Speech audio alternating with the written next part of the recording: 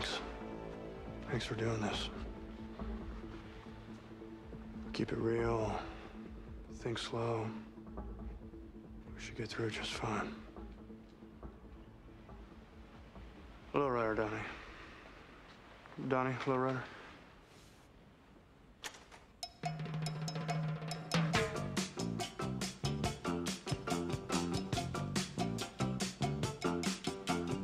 All my friends know the low rider. The low rider is a little higher.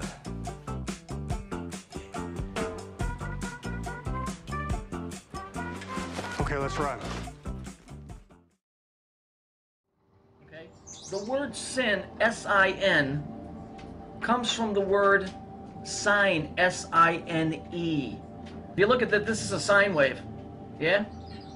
It's a sine wave. The straight line that you're seeing, that's called linear time. That's going from your birth to your death, okay? The wavy line, that's a sine wave, okay? That's a sine wave.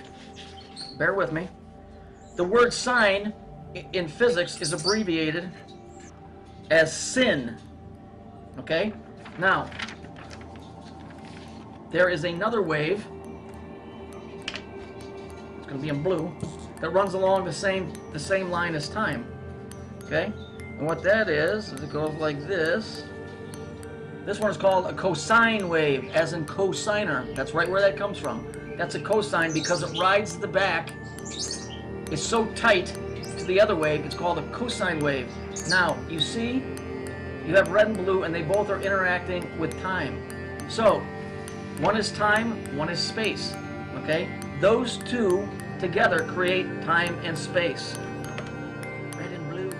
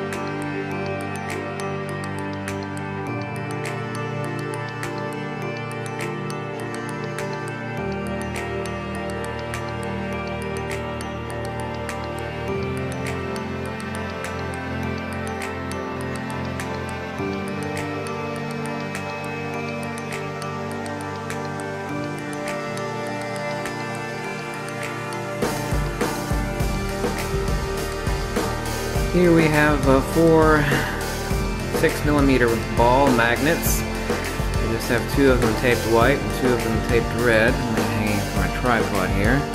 This is a N45 Gauss 6" by 2" extremely powerful beast. You probably think I just got done spinning the two ball magnets, but no, they've been twitching like that for hours now.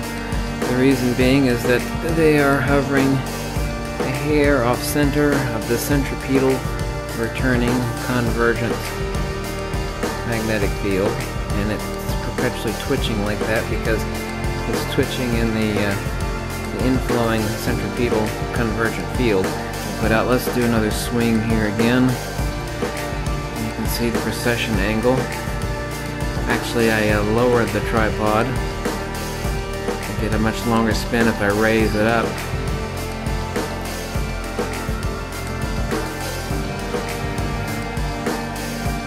It will actually sit there and dance like that for endless periods of times that it's processing in the flow of the centripetal returning from the other side.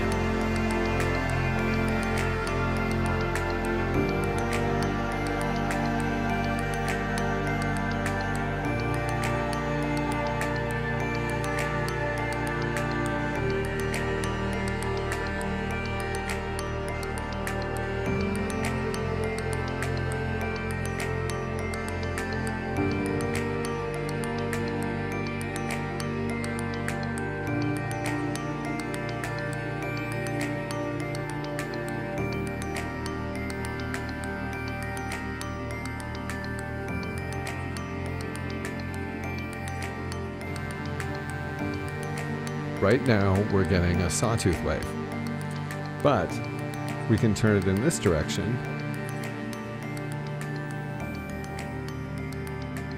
and now we're getting a triangle wave.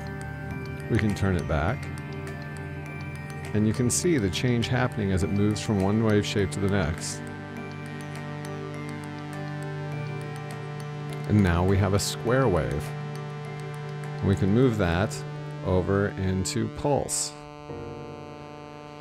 So you can see, not only can you choose the standard waveforms, you can choose someplace between them.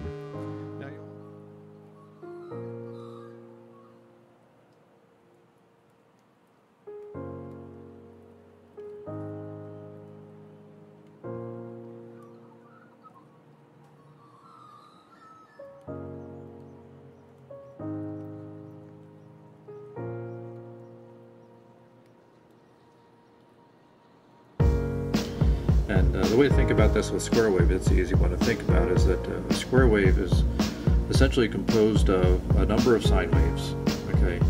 And essentially they're all odd harmonics of each other, or the fundamental and its odd harmonics, I should say. So if we have got a square wave that's ideal, 50% duty cycle, and continuous, goes on forever, we can say it's really composed of a sine wave at the fundamental frequency, at the same period, same frequency, and then added to that the third harmonic, which is 3 times that frequency, and then the fifth harmonic, the seventh, the ninth, etc., etc., etc. The faster the rise and fall time, the more high order harmonics you have. Okay? And now they're not all added together just willy-nilly. They are at specific amplitudes that kind of make an ideal square wave.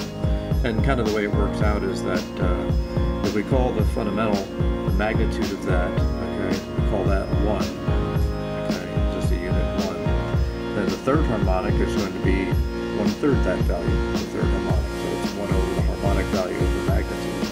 So we can kind of build a table and say that, okay, if the fundamental has a magnitude of 1, the third harmonic is going to have a magnitude of 1/3, the fifth harmonic a magnitude of 1/5, the seventh 1/7, the ninth 1/9.